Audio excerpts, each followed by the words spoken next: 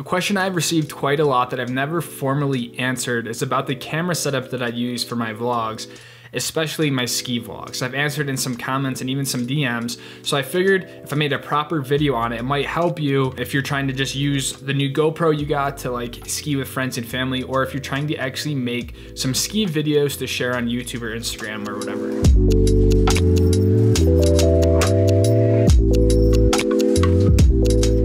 I've worked professionally in the video industry for about 5 years now, so I feel like I've developed a system that is both like ski friendly but also yields high quality and high production value. I actually got into photo and video watching like the GoPro Hero 2 and Hero 3 launch videos. I remember I was so inspired and just so stoked that you could achieve that sort of quality while doing an activity such as skiing. So my background actually started in action cameras and stuff like that, and then eventually stemmed into DSLR, mirrorless, and more proper cinema type cameras. Now there's really 3 main parts to my ski vlog camera setup that make it so I can capture vlog shots, cinematic shots, and time lapses while also being able to capture fully immersive ski shots that make it so you as the viewer feel like you're actually skiing down or riding down the mountain with me. Before I get into the actual cameras, it's important to note that I will be upgrading my GoPro cameras for the start of this year, just because I've been using some models that are a few like generations old at this point. So I will be upgrading to different cameras, but the actual like setup and where the cameras are located and how I use them will not be changing at all. I'm just gonna be using the newer models. So the first part of this is my actual vlog setup. This is like the main camera that I use for my whole channel in general, whether it's the summer stuff or the winter stuff. But this is basically the camera that I use for anything that's not filmed with a GoPro. I'm gonna have to back up for a lot of these because I'm gonna need some more room. But this whole setup here is the Canon EOS R with a 24-70 f2.8 lens and the Rode Video Micro. This is what I'd use for all of the talking head shots, sort of the cinematic shots when I'm getting on the lift or anything like that. Now this thing is relatively small and lightweight of a setup. In the 24-70 allows me to get really versatile shots from talking head sort of stuff when I'm actually like vlogging and talking to the camera like this, but also the 70mm allows me to kind of zoom in a bit more and get shots off the ski lift, or just get stuff that has a little bit more depth to it to provide more of that like cinematic feel, I guess you can say, for lack of a better word, where typically I would use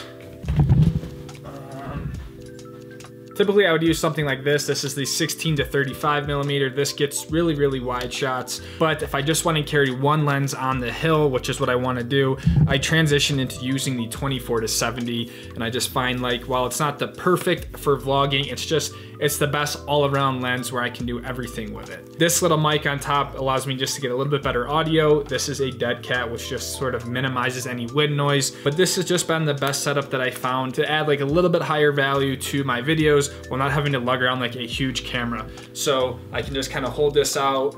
You can see it has the flip screen there so I can see what I'm filming. And I can talk to you guys like this pretty easily by just holding the lens. And then if I need to kind of get a shot of the mountain or a time lapse or something, I can do that all pretty easily with this setup. Now this camera is totally beat up. The touchscreen does not work on it anymore because I was filming in the pouring rain up in the Uinta Mountains and it stopped working. But this thing has been covered in snow. It's been hit with paintballs. It's been covered in dust. All the edges are completely beat up. But honestly, it has always worked when I turn it on, no matter what the conditions are.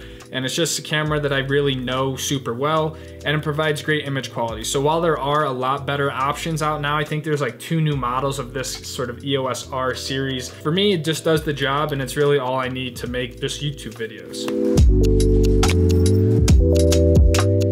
Ever since I started using this head cam setup, the consistency of my ski videos has went up like tenfold. I don't know.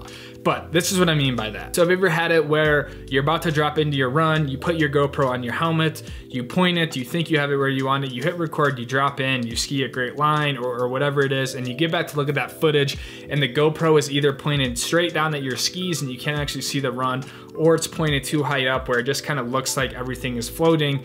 And now essentially like that whole shot, it just is like, it's just ruined. There's no sort of depth to it. There's no personality to it. It's just kind of a crappy feeling. I've had this happen way too many times to where I just figured I needed a better sort of safeguard to this. And so this is why I started using the 360 camera on my helmet. So with the 360 camera here, I just clip this on the very front of my camera with the J buckle. And as long as I'm pointing it just like down the mountain like this, it's pretty much guaranteed that I'm gonna be getting the shot. I can have it tilted up like this. I can have it kind of tilted more down. It doesn't have to be perfect. So I'll basically just put this camera on my head just like this in the morning and just forget about it. And as long as it's pointing down the hill, the beauty of the 360 camera is that in editing, I can basically reposition the shot so it provides the perfect head cam angle. And because it's a 360-degree camera, I can make it so I can get these super, super wide head cam shots, which then in turn make it a very, very immersive shot for you guys as the viewer. So the wider the POV shot is, typically it makes it feel more like you're actually there. So you can see my hands, you can see my skis, and you can see the surroundings just like it would kind of be if you're actually skiing yourself. Really the only drawbacks with this setup here is that the 360 camera is kind of heavy, so it can take some time to get used to. And if your helmet isn't tight and you kind of hit bumps with it or whatever, just the normal stuff of skiing, it can kind of actually move your helmet down. So it's important that you get a nice fitting helmet, obviously. And then the second thing is that the actual workflow to get the footage off of this camera into a usable format is very, very clunky. There's 2 SD cards in this, and I have to take the footage and bring it into a GoPro software, render and export it out, and then I can bring it into Premiere, and it takes a really long time. So I'm hoping the newer GoPro 360 camera, the Max, kind of made this a little bit more streamlined and effective so that I can be quicker in the editing, because I love the 360 camera and I want to be able to keep using it in the future.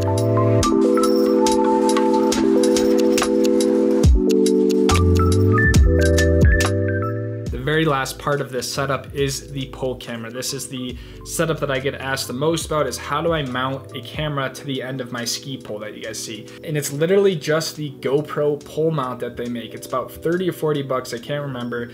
And it basically just slides on the end of my ski pole. So if this is your ski pole, for instance, I can essentially just take this mount and I can just slide it.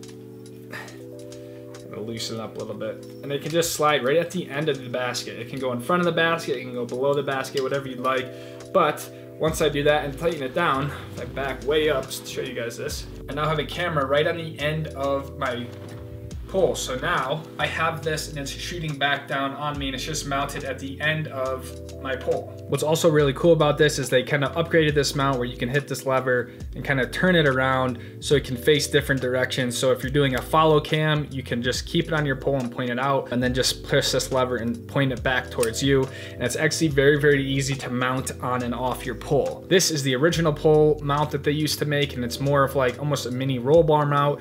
And this one was just a lot less effective because it was a lot harder to put on your pole. You couldn't swivel it around. So sort of this newer one that they made has actually been really, really great. And what I love about this is I can keep this setup like in my coat pocket, and then when I need to do a pole cam, I can just whip it out. It's kind of ready to go. I just stick it on my pole and I can start recording. This is really just a great angle to mix in with my head cam perspective and provide shots. If I'm skiing some powder or going through the trees or something, between this camera and the head cam, it just kind of creates a little bit more of a fun experience to watch. These GoPros are typically a little bit better quality than the head camera, just because I feel like they haven't really perfected the 360 camera setup yet. But the battery like can die on this in like an hour, so I'm always taking like 4 or 5 batteries with me for the day. And it definitely takes some time to get used to skiing with this on your pole, largely because you're losing like a whole pole, so you don't have your 4 points of like balance anymore. It can also really throw off your center of balance because you're literally skiing with this completely outstretched, and it definitely is kind of heavy at the end. So if I get into some really steep terrain, I just won't use this because it's just not the safest thing to do. But for the most part, I can usually pull this off, and I've been skiing with a GoPro at the end of my pole for a long time now. You kind of look like a total goober going down the mountain with your pole outstretched in your camera, but whatever. I kind of look like a total goober with all of this stuff anyways, but it's always fun to get the footage back and just have fun, because that's why we're doing this. With the combination of these 3 cameras that I've talked about, I'm able to create a story and provide you guys with an experience that's more than just a GoPro on someone's helmet going down the mountain. As I mentioned, I will be upgrading both this camera here to the new 360 camera and the Hero 7 to the newer Hero 10 to hopefully provide you guys with like the highest quality content that I can this year. Thank you guys for watching. I hope you guys learned something, or just if you were curious how I'm kind of make these videos, that is my setup to use. I will say it can kind of be difficult to carry all that sometimes. So again, that's one of the trade-offs with doing a setup like this. But if you guys have any questions about the gear, please drop them below. If you'd like to know the actual GoPro settings I use, I would be happy to share them and make a video for that. Or if you guys just have any other things that you want to know about, I'd be down to keep making sort of more of these informational videos before the season actually gets started. So thank you guys for watching. I hope you enjoyed, and I'll see all of you guys in the next video. Peace out.